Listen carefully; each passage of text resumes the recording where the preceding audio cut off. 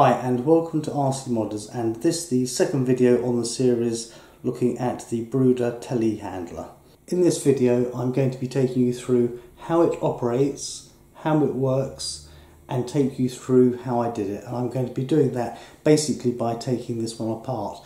In the videos which come after this, I'm going to be taking a second model which I ordered from Amazon yesterday and actually arrived last night, and I'm going to be showing you step by step exactly how I did the build, and I will be probably taking some of the parts off this and then putting it on the other one. In order to complete the project, I designed and produced a number of 3D printed parts. In the prototype here, and you'll see that the parts are blue, I actually used my Monoprice Mini Delta printer, and that was perfectly good for the job. The links to all of the parts which I made, the STL files, can be found in the description, and I put the bits and pieces up on Thingiverse. For the second prototype, I'm actually going to be using my Prusa i3 printer which I bought recently, and the parts on that I've actually made using pt2, a different kind of plastic which is supposed to be more durable. Even though I would prefer that people were able to make their own prints, I know that that's not possible for everybody, so I'm seriously considering making parts that I will have printed off and making it available to people. At the moment I'm trying to work out what a fair price would be. I know the parts in here took about 6 hours for me to print on the Prusa, and I will be putting links in the description when I come to that conclusion. Without further ado, let's get started. So, in terms of the operation, I'm using an older type Spectrum DX8 transmitter, and this has got the functions on it that I need, and basically the controls are forwards, backwards and steering on the right stick here. On the stick on the left here, we've got the arm being raised up and down, and then we've got the tipping of the bucket. And in order to extend this arm, hopefully you can see it, I'm just using this knob here. Okay, so let's get it switched on. If I just put the arm back down again.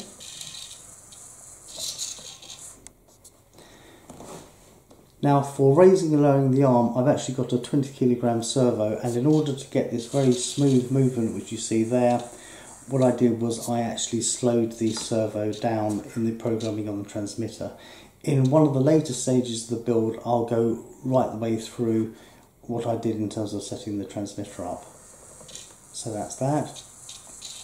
For the bucket, I'm just using a small, inexpensive Hobby King servo, and by the way, I'm putting a full parts listing into the description to make things easier for people. You may notice that I've written the word affiliate next to a number of the links, and that's because if you click on those links to buy the goods, even though they're no more expensive to you, I think that I get some kind of commission for it, and if I do, that would be great because it will allow me to build more models. So let's just quickly do that.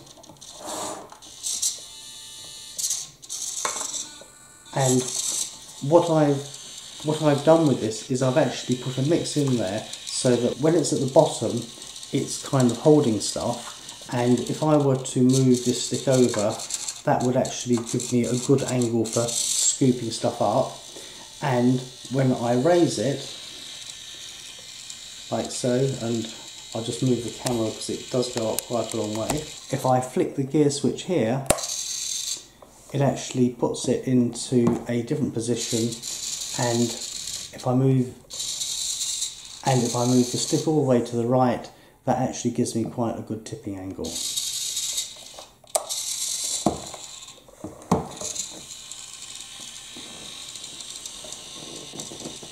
Having it all on a mix like this actually makes the operation much easier when you're using it, rather than having to hold the bucket in place. You can probably hear some buzzing.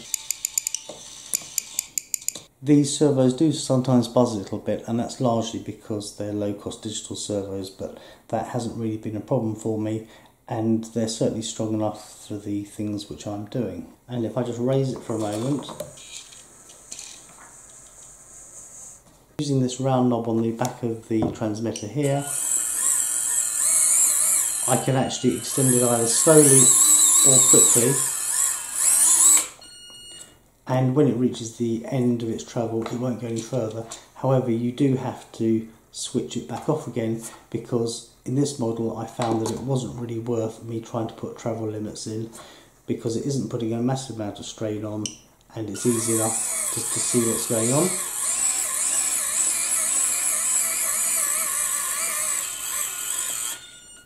And then moving on to the part which really was, I think, the biggest challenge and the thing that made me hold off doing this model for so long, and that's the drive. So I've got four motors, one in each corner, and they are permanently linked up to the throttle. So if I just do that, you can see that we've got four-wheel drive and it's all coming off one speed controller. And the steering is actually, and you'll see this when I take it apart in a minute, the steering is actually largely operated off the existing steering mechanism. And if I just show you the steering in operation here, move my finger out of the way.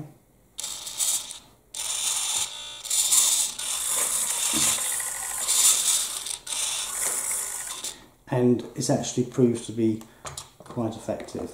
Now, most of the electronics are housed in this area here, and I've just put a couple of screws which will go all the way in, but I'll just leave them loose for now. Yeah, so we have a fairly small receiver. Now, I don't know if this receiver goes with the newer Spectrum transmitters or not, but it certainly works with the old DX8. And the part for this is again listed in the description. The battery that I'm using, which is one which I got from Component Shop, 1000 mAh lithium ferrite, is actually the first one of these that I've had, and it fits in there nicely. It seems to have enough power to use the model for a reasonable amount of time, so I've been pleased with that. Inside there, hopefully you can see, this is the steering servo, and if I just operate it, I don't know if you're going to be able to see its arm moving or not, but there was actually only one servo doing all of the steering.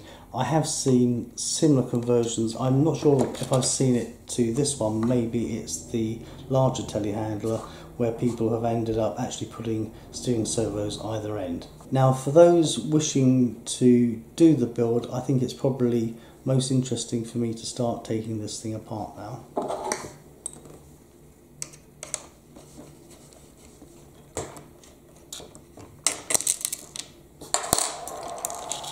I'm sure I'll find all the bits in a minute. Right, so for this arm here, I've got a similar arrangement to what I did in the track loader, and if I just move it,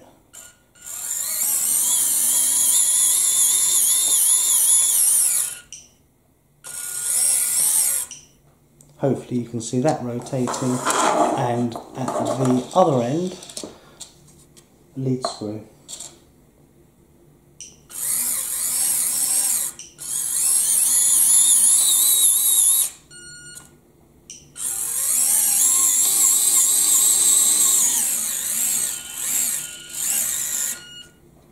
Okay, because all of this is going to go in the other model, I'm going to probably do a slightly destructive dismantling here.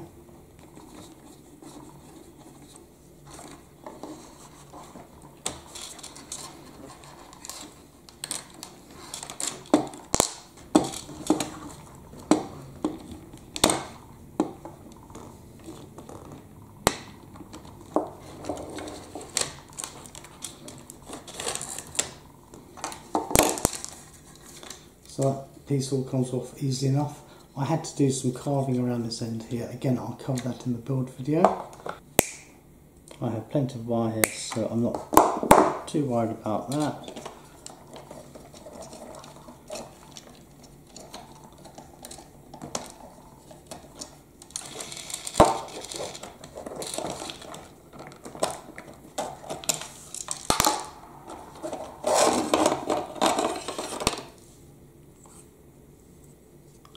So you can see this piece here and a couple of the 3D printed parts.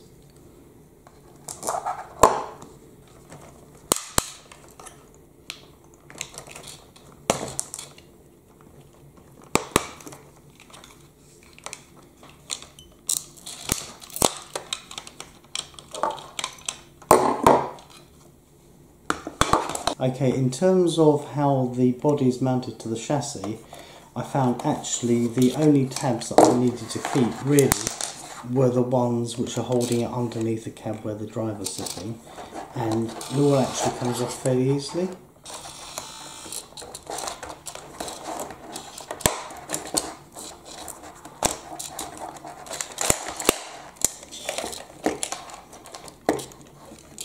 There we are. And so this should hopefully give you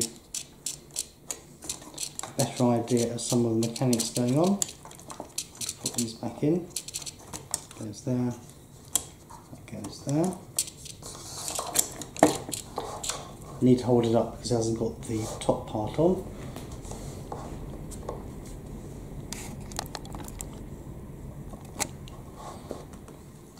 So we have our steering,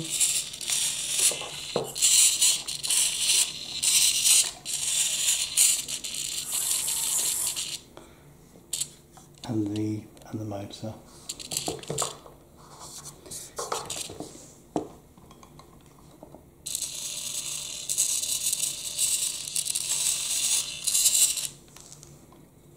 So you can see that I'm basically utilising the existing steering mechanism because the geometry is all there, and why not?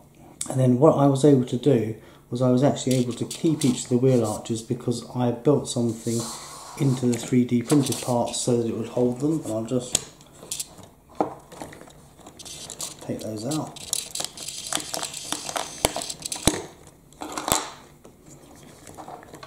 They actually come in and out quite easily.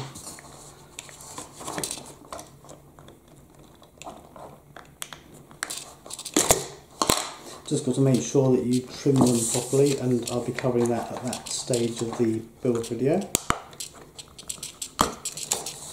That's that. And then each of the motors is wired up. Oops, if I can get that. Oh no, actually I can't pull that out because what I did was I actually put retaining screws with washers, because it was driving me mad when I was trying to build it that it kept falling out. Just before I wrap up, I've got the two speed controllers here. So one of them is for the motors and the other one is for the ram on the main arm, and the 20 kg servo. In order to set that back from the side and to get it in the right position, there are actually a couple of extra 3D printed parts which are part of the set on Thingiverse.